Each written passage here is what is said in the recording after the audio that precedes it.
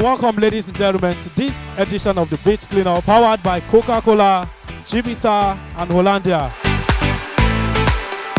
Now, standing here on this beach, we are not here just to have a nice beach day. We are here because we have a problem in the world. As you all know, we have a responsibility and a commitment to enable the collection of 100% of every packaging that we put out in the environment by the year 2030. So let's have some fun and let's clean this beach up. I'm extremely delighted to be at the Coca-Cola System Beach Cleanup today. This is part of our World Without Waste initiative. Whatever it is that we put out, we get it back in and recycle properly. As we are doing our bit, the message is clear: go into our communities, ensure that all our packaging materials are properly collected and they don't find their way into the environment. If 10 people can achieve 100 things, just imagine what 100 people is going to achieve. This is something that is very sustainable going forward. Has it been exciting?